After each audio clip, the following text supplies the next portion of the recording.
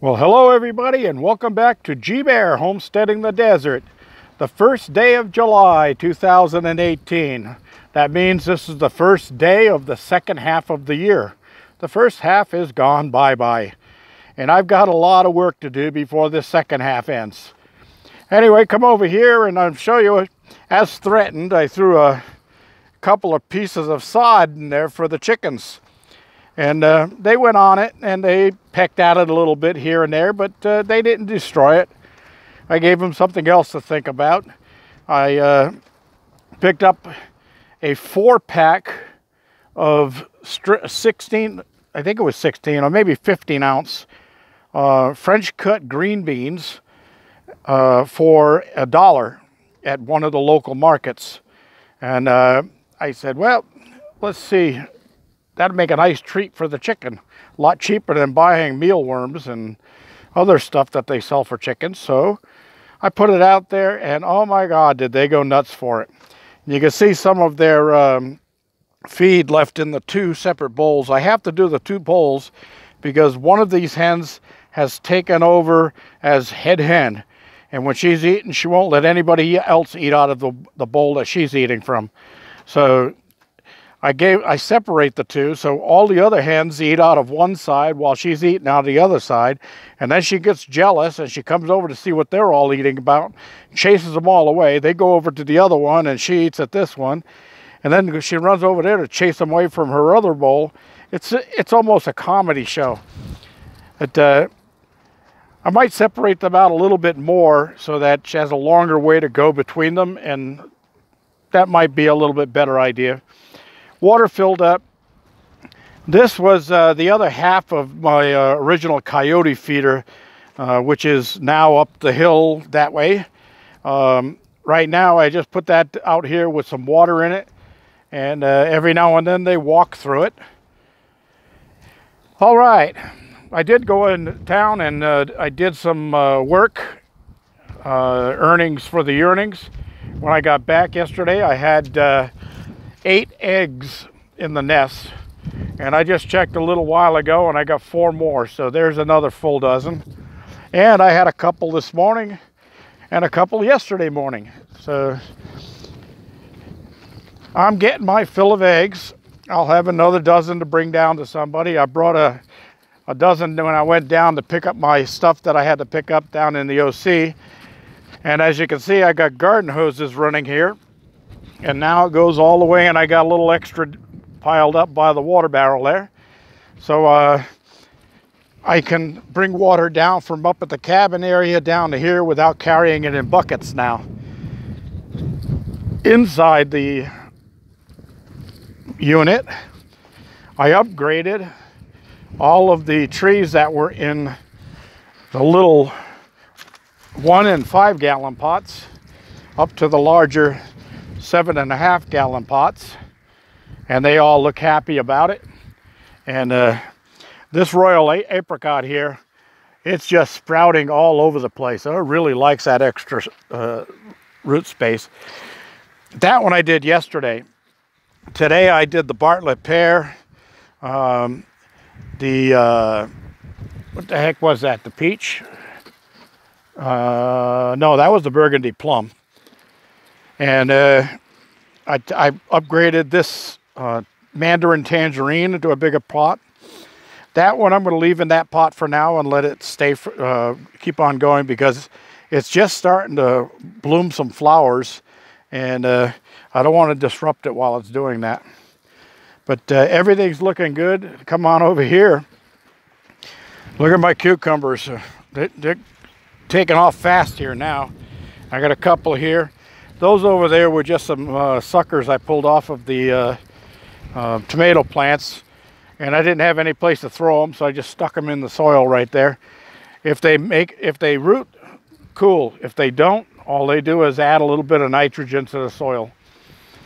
All right, this tangerine tree has got a bunch of fresh growth on it, and it's got some flowers coming out right there.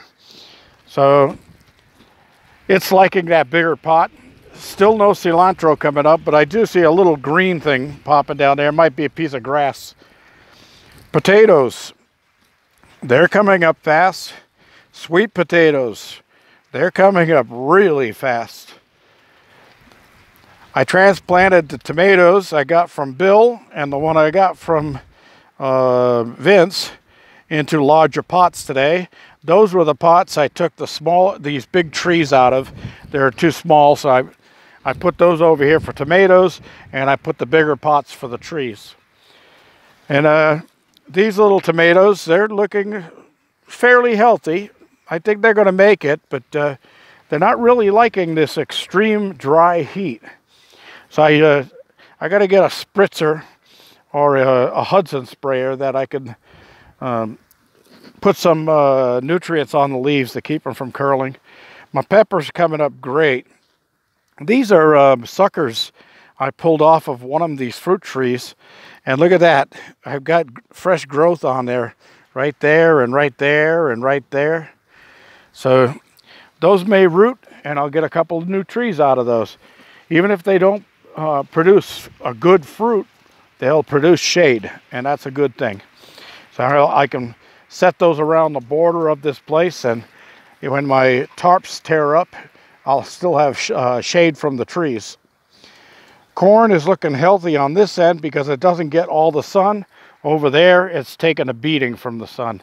So it's just too hot. This one just dried up and went to Valhalla. It's done. Pepper plants, they like the heat, so it's doing okay.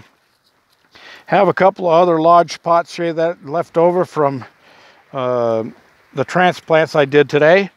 And I've got my steer manure here.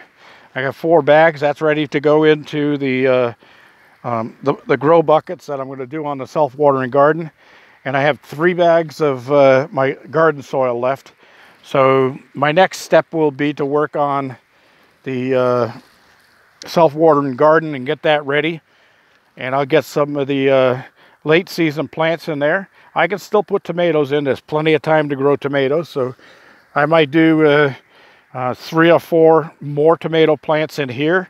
While I was down with my friend Vince, said that he was going to sprout some more suckers off of some of his plants, and he's got some heirloom tomatoes down there that look really good. So I might take a few of those up here and stick them in and get those going.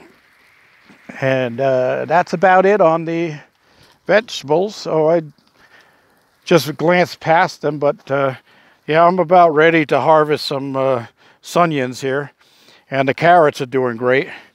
And these potatoes, I took all the dried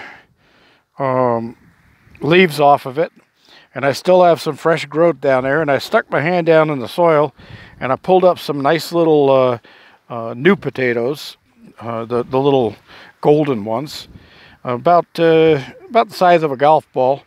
So those would be great for my beef stew. Which I'm probably going to do tomorrow night. I don't know if I'm going to dig some of those out or I'll just leave them in there until I'm ready to dump the whole bucket and sort through them.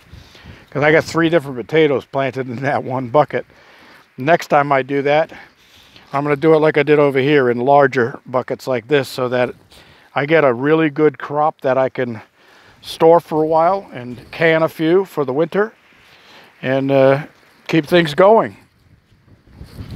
All right, that's about all there is to it. Oh yeah, out here, you see all the dirt and the tracks and the plowing. I took that big bush that was right here out, and that bush that was right here that kept scratching me every time I tried to get water out of the barrels. That had to go. I took the 2 of them out of here, and you can see my tire tracks here where I backed my van down to unload.